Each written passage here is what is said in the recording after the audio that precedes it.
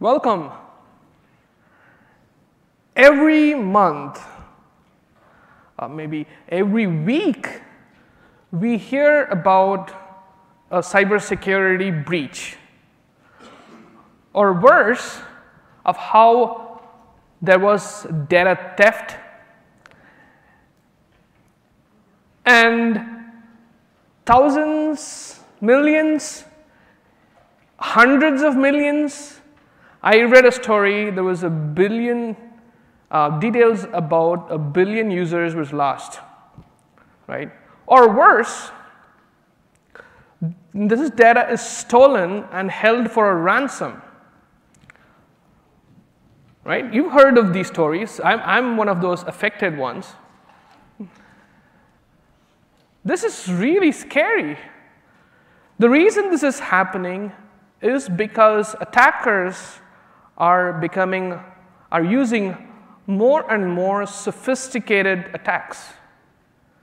They have started using AI and ML to improve their attacks. It's a serious threat. At Amazon, security is job zero, right? If there is a security issue, we drop everything else and address that.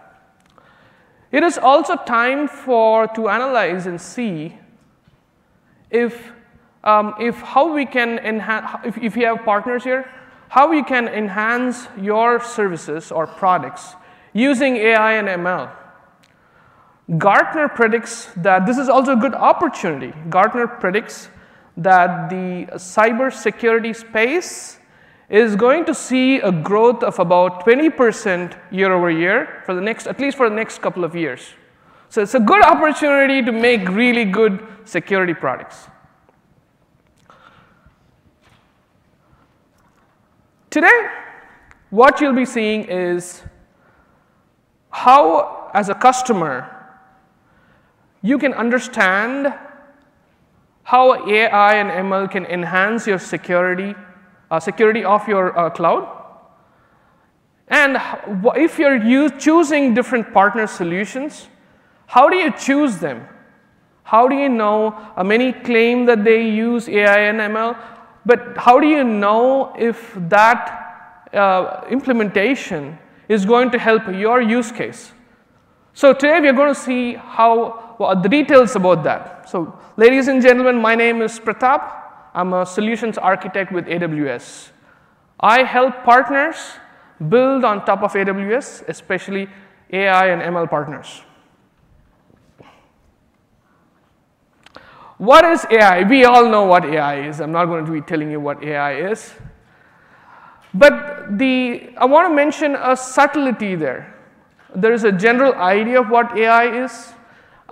There's no specific definition for this, but there is a subtlety to the definition, right? We all know that AI is a technology that can do a task that usually requires a human being, right? I compare that to a little bit to magic, right? A magic is something that only very special people can do.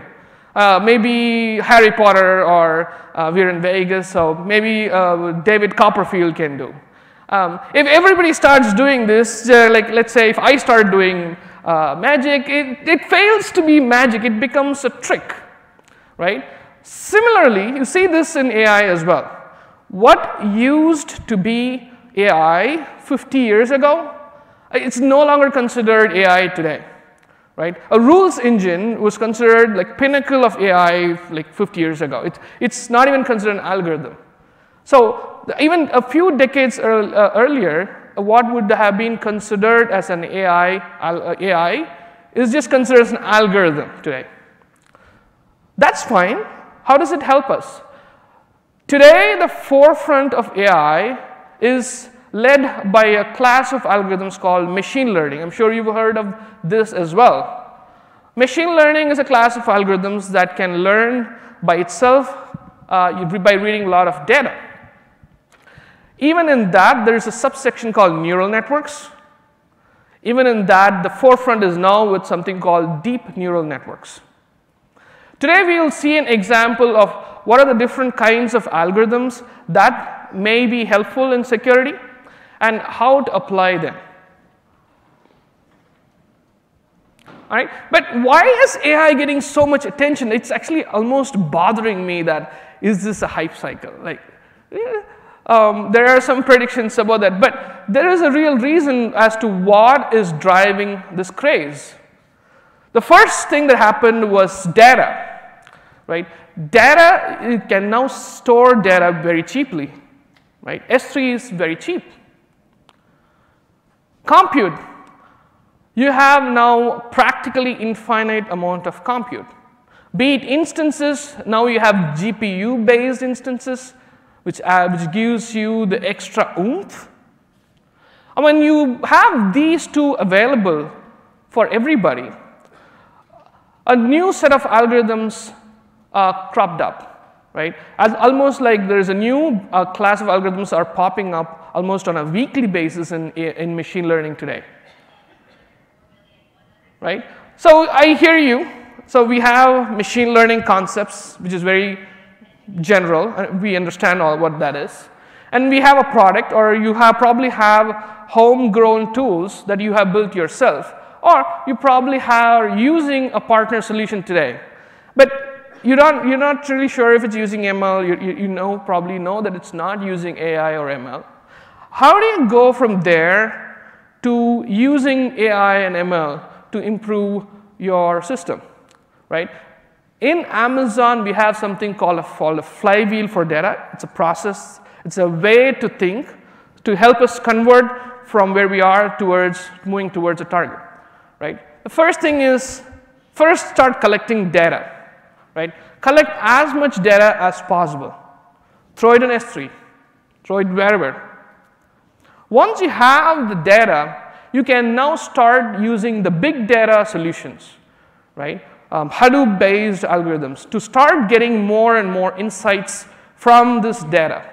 So once you get some kind of idea of what is going on, what are the patterns in this, then you can start building machine learning algorithms on top of this data. Use these machine learning algorithms to enhance your product. Hopefully, once you have done this, if you're a partner, you are going to get more users. Even if you're internal, if you're building internal homegrown tools, you're going to start to see more usage of this tool, right? Once you have that, you're going to be able to collect more data, and the cycle starts. So this flywheel spins faster and faster with each iteration, right? One example I can give you today is Symantec. Symantec is an advanced tier technology partner. They are also a security competency partner. They collect lots of data. They collect 9 trillion rows of data. And for this, they used unsupervised clustering algorithms to cluster the data into buckets. In this way, when they had to sample the data and analyze the data, they did not have to analyze every single data point, but because they clustered them into buckets, this gave them the ability to understand or analyze them in groups. And how did this help them? This helped them they were able to find 40% more of the low and slow attacks these are sophisticated attacks designed to evade the rules-based engines that is found in most security products. So this is happening today, right? So that's one example of why you should use AI in security. What other use cases are there? Let's look at the first ones, the more fundamental ones. Rules-based engines, right? This is the workhorse of the security industry. I've written rules. Lots of security products have rules engines, right? Every time there's a new attack, they have these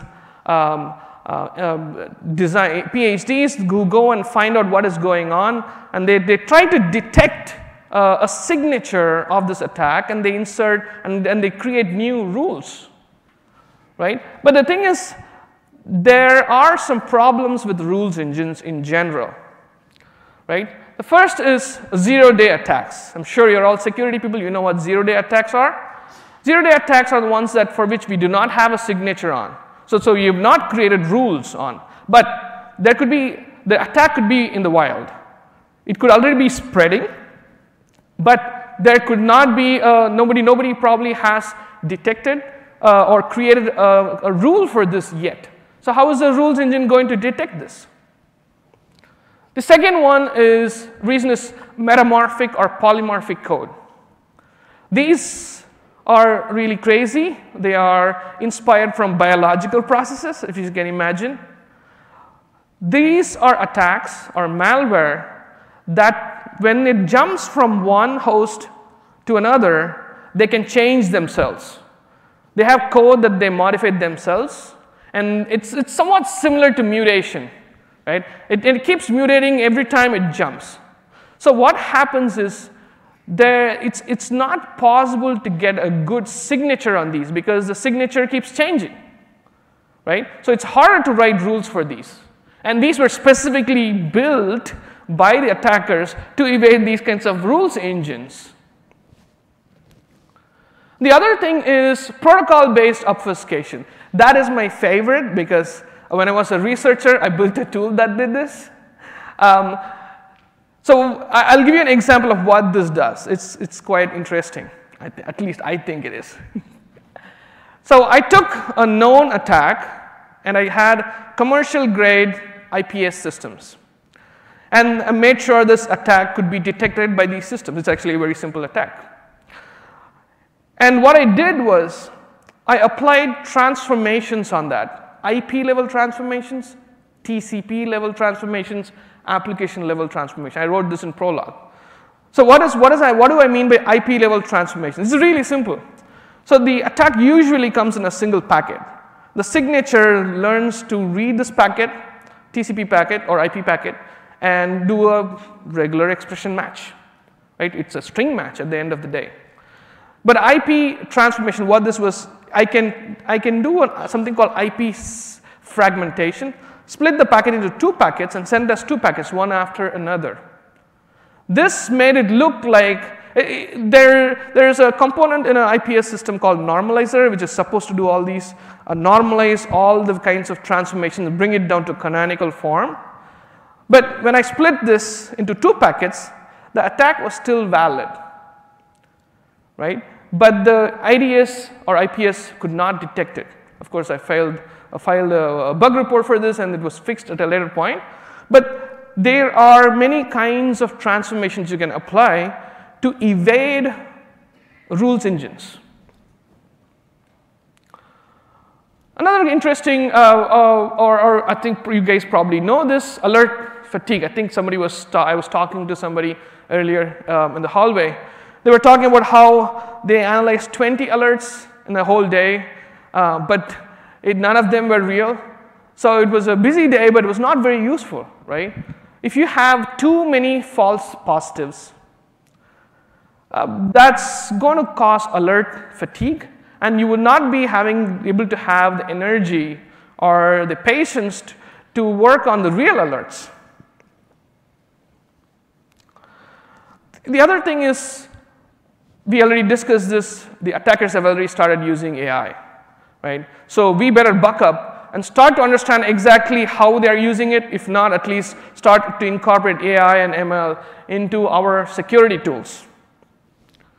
And where are these security tools? What are these tools that we can use? Data loss prevention. This is I think is hot topic today. You guys know about intrusion detection, fraud detection. This is the standard set. So what I'm trying to convey with this is you can apply ML to almost any security application, right? Well, I can't talk about all these applications in this talk today. That's going to be too big of a scope for this talk. But we will talk about data loss prevention, or DLP. Right? What is DLP, data loss prevention? That is, you probably have lots of data. you probably are storing this data in S3 or some other place. Now, how do you know who is accessing this?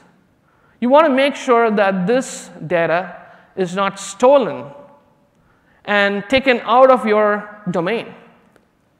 You also want to make sure, or worse, this could be held for ransom. We hear about these ransom stories. And important thing to note here is it need not be an outside person doing this. There could be an inside person. So that makes protecting your data even harder, right? So to be able to effectively do data loss DLP, you need three things. You need monitoring, you need user behavior analytics, and data classification. So in this talk, what I'll do is I'll try to apply ML and AI and fit it into this use case. And you guys can take the algorithms and the ideas and apply it to any other security use case, right? So these are the three things that you would need at a minimum to have an effective DLP, right? Let's look at each component here. First, monitoring. All right, let's look at how a monitoring infrastructure architecture looks like on AWS. The first thing that you need to do monitoring is to start collecting logs, right? You have AWS CloudTrail logs, CloudWatch logs, Route 53 logs, VPC flow logs, even application logs. Start collecting them, right? The thing is, you throw them in S3. Use EMR, Elastic MapReduce, create an application, a Hadoop-based application or a Spark-based application to process this data in S3. And if you do detect something, you raise alerts. You send out alerts, or you could do you could create dashboards for viewing the data at least. So this is a very typical monitoring solution, or architecture of a monitoring solution on AWS. Now let's look at how we can enhance this monitoring, right? Splunk is a partner in this space. You guys probably know them. They are also an advanced tier partner, a security competency partner as well. They provide monitoring solutions.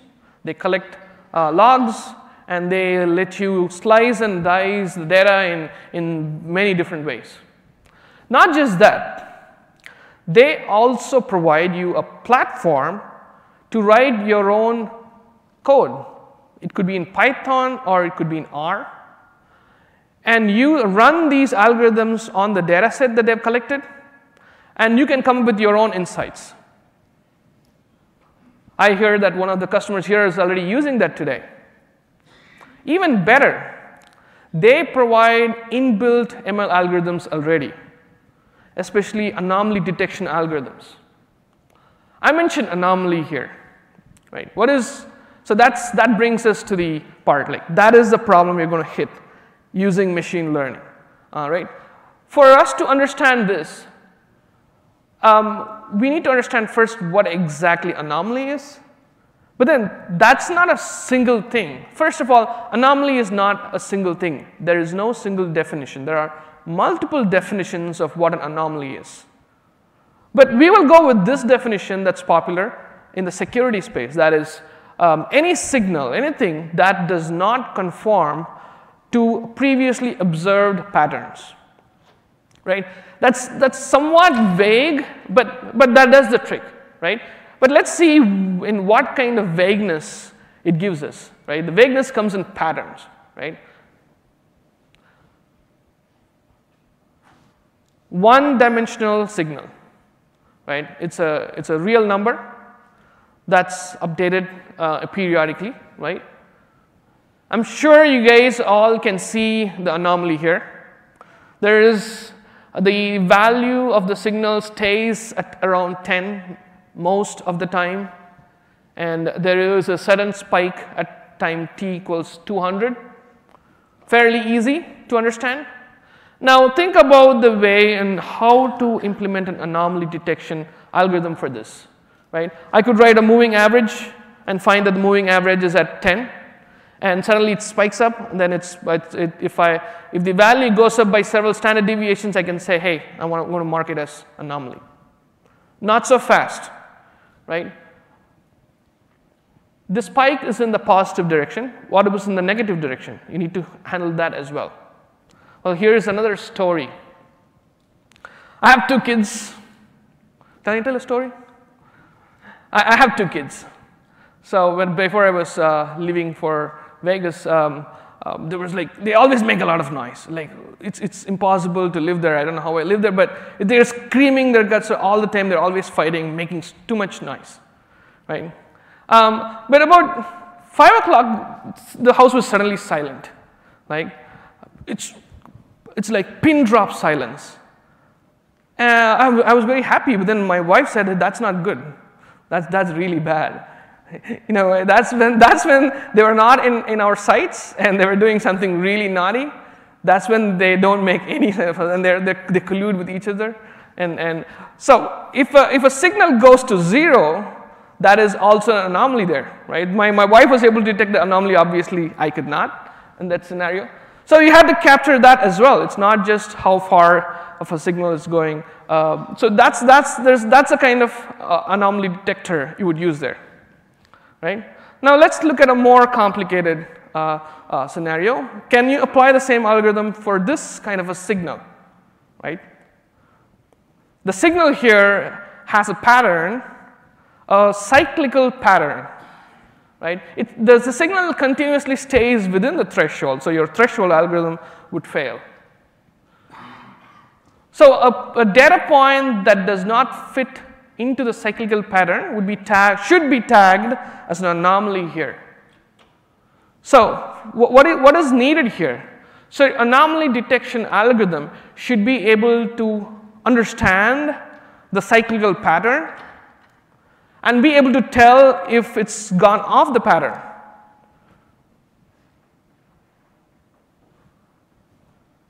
This is a screenshot I took from Datadog. This is another security partner. A security competency partner as well.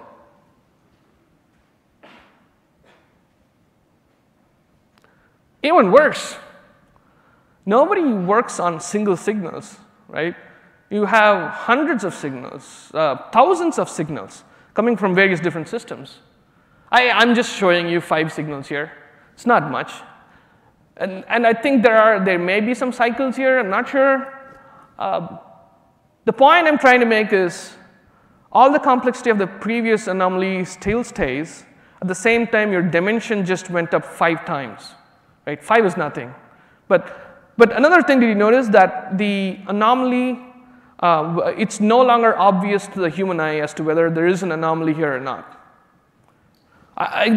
You could say there is an anomaly, but I'm not really sure. Right? So that is why you need to have a definition of really clamp down what your anomaly is in this scenario. And there are lots and lots of scenarios. For example, we only saw real numbers in the signals. What if there are user IDs? What if there are IP addresses? What if there are other kinds of data? What if there's text in this data? How are you going to detect anomalies? There are literally thousands of anomaly detection algorithms to solve each of these kinds of problems. Obviously, I'm not going to go over each of them. But I'm going to pick a few because they have caught the attention of folks. They are really radically new ideas on how to detect anomalies. One of the cool new things, new discoveries was using, or I should say even a trick, is to use NLP for security.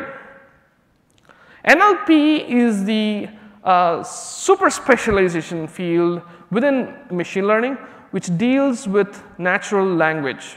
So this is natural language processing.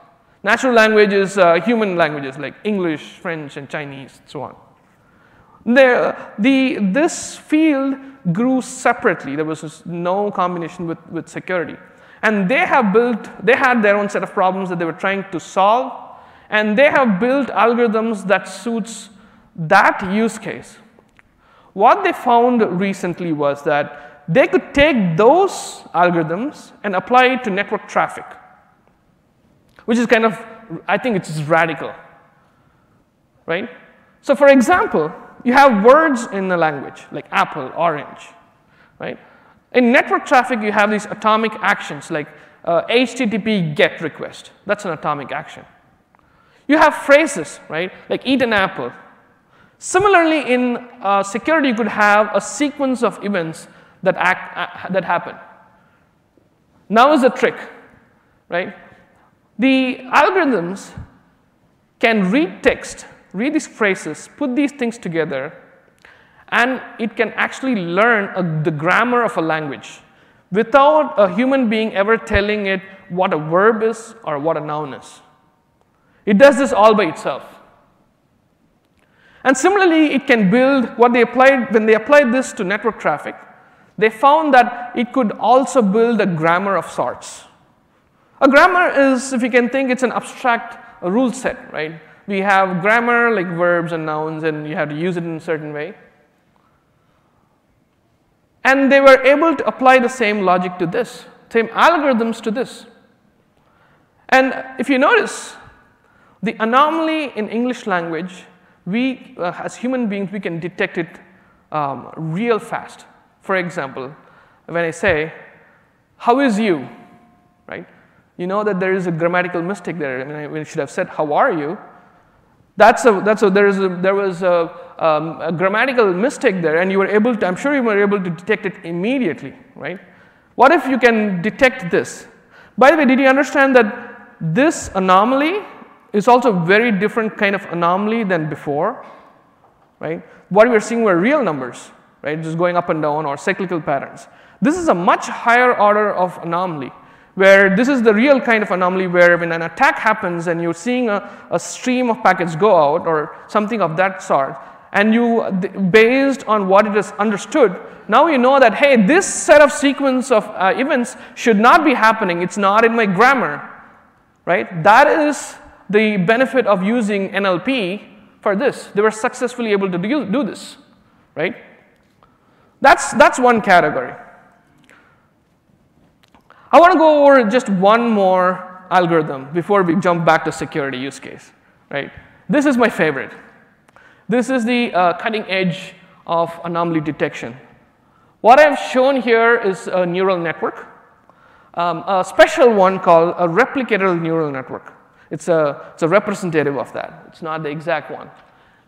The gray circles represent neurons, and the gray lines represents connections between the neurons. The input comes from the left. So the neurons that receive the input is called input neurons. And as the signal propagates through the network, it exits, and the output neurons are to the right. So it propagates through the network and comes out. This is a normal neural network, right? What is special about a replicator neural network is that you expect the output to be the same as the input. It's kind of weird, right? Why would you expect this to just replicate whatever I just said? Doesn't make any sense. But there is a brilliance to this. What it's trying to do is, it's trying to make the neural network remember what it said. I'll try to make it intuitive for you guys, right? Let's say you are going to give me 100 words, and I'm the neural network, and I have to remember this. I'm going to give it back to you. And I'm supposed to remember this and tell it to you again. Now imagine let's say the sequence you've been telling me, sequence of words, is always a story, right? And am I going to remember every single word that you said? No, because that's very inefficient. I can't remember 100 words. What I would remember is, I would just remember the story or the events that happened in the story, and then try to create the story when I say it back to you, right? I'm kind of replicating what you said. Now what I did there was to compress the words into a bunch of events and then push it back to you and recreate the words for you, right? So in essence, that's what we're trying to do here. when we have squeezed the middle. If you notice, the central, the hidden layers has only 2 neurons. The 2 neurons means that it has lesser number of dimensions than the input neuron. The input neuron had 3 neurons, right? Now it's forced to compress this knowledge into 2 neurons. And then again, the output neurons is going to match with the front. Now imagine the case, again, let's get back to my test, right? So you gave me 100 words and I give it back to you, right? And you gave me a nice story, I'm able to reproduce that story to you. What if you don't give me a story and just give me a random set of words? Do you think I can remember that and give it back to you? I will not be able to remember that because I have to remember every single word individually, right? I cannot reduce that 100 words into a nice short form, just a sequence of like 5 or 6 events, and I cannot replicate that. I have to remember every single word. Now that is what is detected as an anomaly, right? So if I am unable to remember what I was told, I'm not able to replicate it, and that is tagged as an anomaly, right? That's the exact same intuition here. It does 3 interesting things. This is the only slide I'm going to talk about neural networks, don't worry. Now the interesting thing is this actually does some cool things. It has 3 advantages. One is this can scale linearly with the number of signals, right? In other algorithms, that's a problem. If you increase the dimensions, if you increase the number of signals, it becomes computationally very inefficient. Whereas this does not slow down.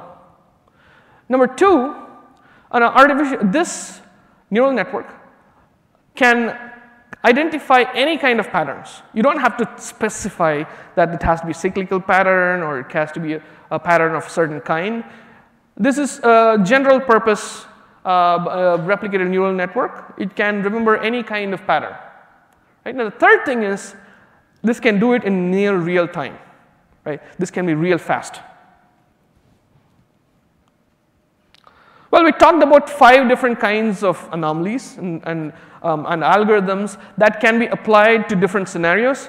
Let's see, I mean, the world is not so great after all. There are some challenges even now.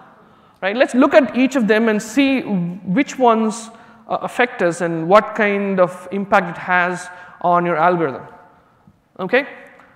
Anomalous does not mean it's malicious, right? An anomaly is just that, hey, I've not seen this kind of a data before, something new is happening, maybe it's genuinely new, maybe the system may not have seen it, but does not mean it's malicious. However, we cannot let go of it, right?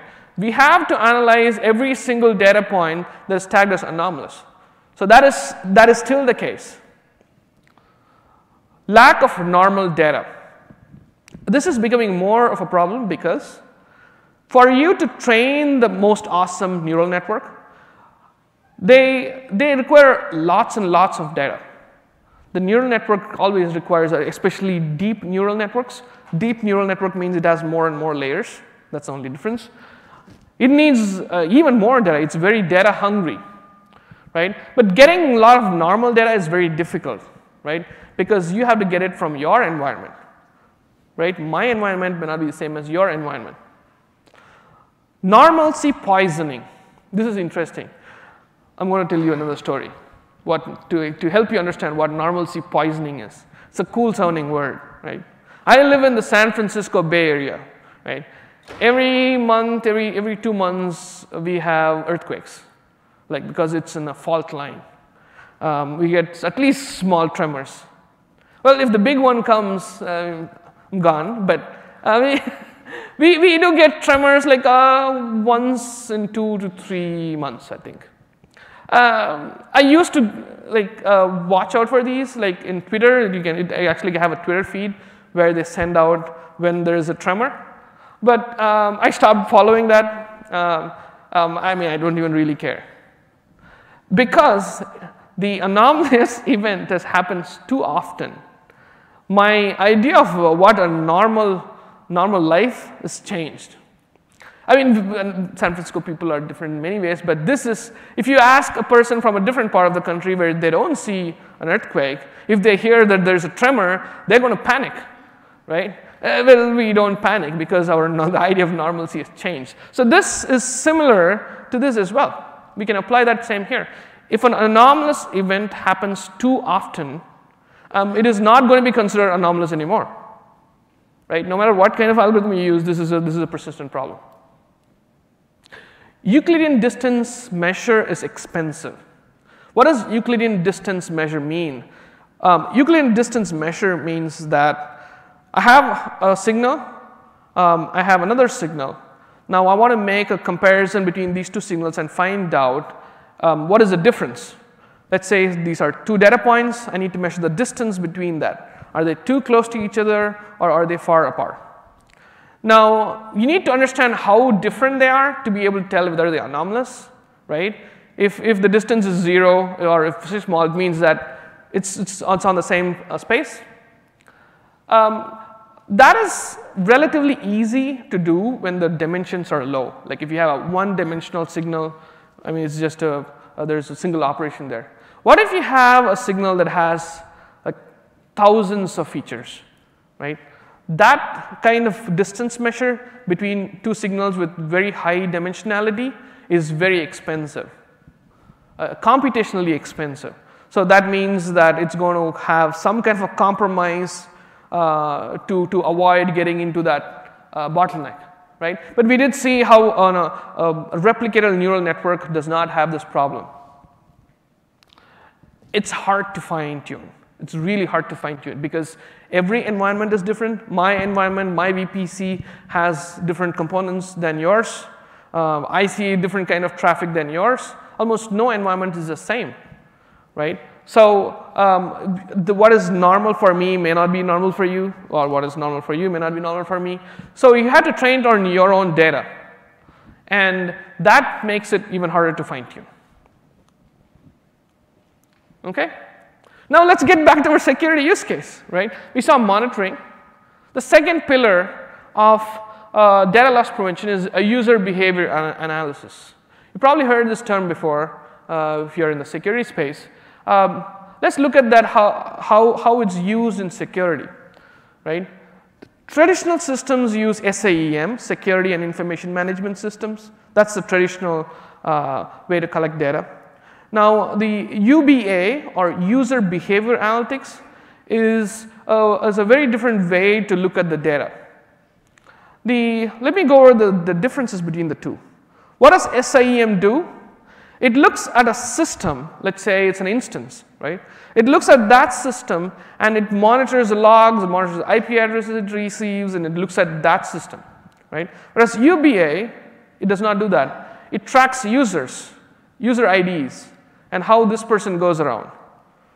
SIEM follows system events, right? In a single instance, it follows the pattern of events that are happening and understands what is happening there, right? Whereas in a UBA, you try to understand how a user behaves, right? You're not stuck to a single system. A user might be going around and doing certain things.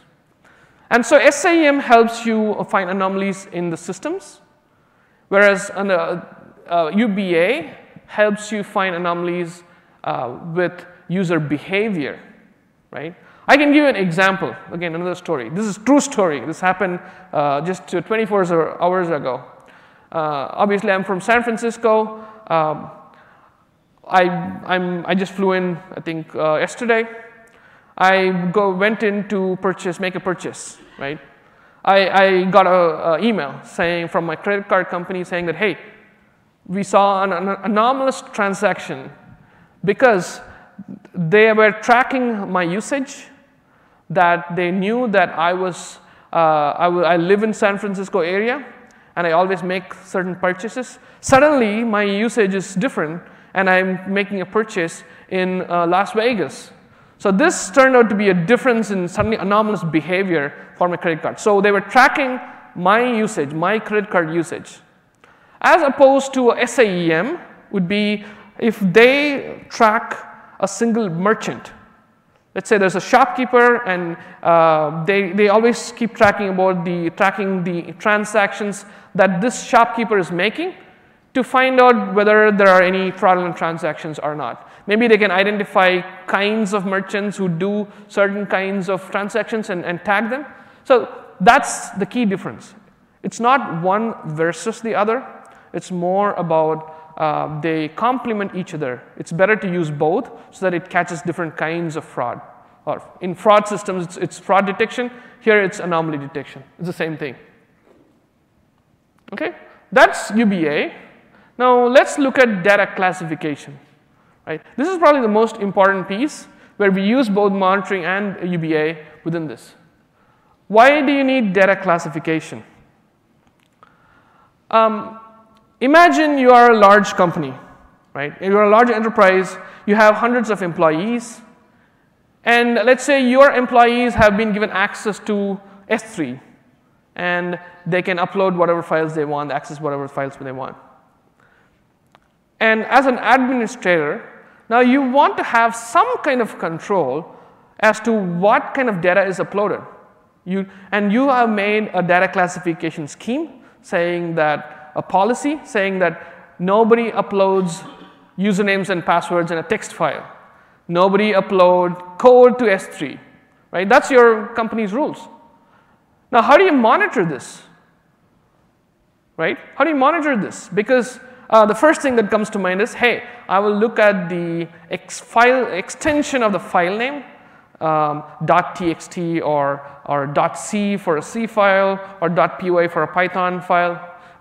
Well, if you have an attacker internal to your system, the first thing they're going to do is change the file names. So that's not going to be a very effective way to detect the classification of the data. Obviously, you need to look into the data and see what kind of data is in there. Now, when you look into the data, the next step that's obvious to me is, okay, I have certain files that I do not want them to upload. So maybe I want to detect especially files that contain credentials, right? Usernames and password. First thing comes to mind is I can write a regular expression, a rule, to catch this. Right?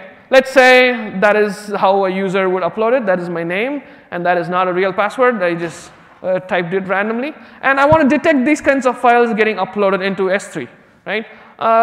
That's a regular expression that can catch it. So I'm looking for the keyword username. Right? If I find the username keyword, I want to say, hey, this is a file that should not be there. Right? But I don't want to. I not always do a right username. I might say user, right? Now it no longer fits your rule, right? It has evaded your rule. So you have to change your rule now. Like maybe something like this, where you're trying to catch user. Note that you also need to catch the previous example, right? Well, I might have saved a file like this, like say U and P, right? Now that is yet another change to my regular expression. Well, I just may not even have a keyword, right? Like that is the best kind of regular expression I can write to catch that. Obviously, that regular expression just means that it matches all text. Not very useful, but it drives home the point that writing rules is a very time-consuming process. It's also very buggy. It's easy to insert bugs into your rules. The other thing is it's also easy to evade rules, right? So that is why you need to use machine learning to classify data, especially natural language processing, right? It's known for this. So Amazon Macy is a service that helps you classify the data in S3. All right? It uses NLP to classify the data. Right? Instead of rules, they have trained the algorithms to detect certain kinds of text. And it uses UBA to predict user patterns. Right? How does Amazon Macy work? You can actually imagine how it works. So first thing is it collects logs.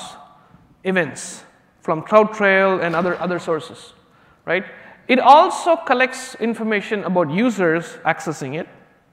And when it has these two both, what it tries to do is it tries to cluster the events and users together and creates user groups, right? Let's say you have a large S3 bucket and you have multiple objects in your bucket and you have many employees with different roles, right? So once it sees certain pattern in its access, what it's trying to see is, okay, I see certain users, they look like administrators and they have certain properties and they behave in a certain way. And let's say, and then I have developers, right? And they behave in a certain way, they access certain files in a certain way. And then you have marketing people, they access the certain files in a certain way. So it tries to cluster them into user groups, and it then learns their behavior, like what are the kinds of files they access, right? What are they supposed to do? What are they not supposed to do? Once that is done, that is UBA, right? User behavior analytics.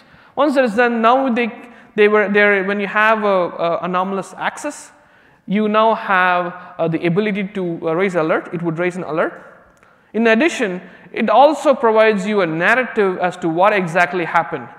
That is, it would say that this was a user, this behavior was supposed to be like this, and this is what happened, this is considered anomaly, right? So it would raise alerts. We have customers today using this, Edmunds, Netflix, and Autodesk, a few customer references here. They use it for compliance, as well as to monitor their S3, right? So I'm going over this quickly. So here are a few more partners that use AI and ML today to solve many security problems. Right? Many of them are in the competency. They are very cool. Some of them are for threat collection, some of them for monitoring, and so on. Feel free to take a look at it afterwards, right? But let's say, now that you know a little bit about anomaly detection and certain classes of algorithms, I hope that helps you get an idea of what kind of algorithms to use for different kinds of use cases. But let's say you want to use, if you want to build your own application, your own machine learning algorithms, right? We let you do that on AWS. You have all the tools that you need within AWS to do this. For example, we classify the services in tiers, right? The top tier is what we call services, AI services. These are prepackaged services that uses machine learning underneath to provide you a certain functionality. Recognition, Poly, Lex, and Amazon Macy, of course, right, that uses machine learning underneath. These are prepackaged services. You don't get to access the machine learning models themselves, right? Used either from the console or using the API, right? But let's say you're not happy with this. You want some more flexibility. You want to build your own models. So for that, we have a certain number of platforms. Amazon Machine Learning Service and EMR. So Amazon Machine Learning Service lets you upload data and it will build the model for you and you will have access to the model. EMR is Elastic MapReduce. You can write your own Hadoop or Spark applications and submit this as a job and that will do the job for you. It will give you the model. Let's say you're not happy with this, you want some more flexibility because the platforms are opinionated in a certain way, it's built in a certain way. You want even more flexibility and you want to explore even more engines. So we have Amazon Deep Learning AMI, which is using which you can launch it on an EC2 instance with a lot of CPU, or you can use it on P2 or P3 instances with GPUs. And this AMI supports most of the popular engines or deep learning frameworks out there, like MXNet, TensorFlow, Caffe, Torch, Theano, you name the list. It also comes with Python, Jupyter, etc. So with this, you should be able to do anything that you want, build your own models or use predefined models or use a platform to make it easy for you, or just use the services that we already have or use our partner solutions, right? So that is what you get from being in Amazon. And I hope I gave you some ideas on what the algorithms that are relevant to security. I know it's only a small sliver, but you can apply it to build your own models, or even use it to see which of your partner technologies are applicable to your use case. All right, thank you.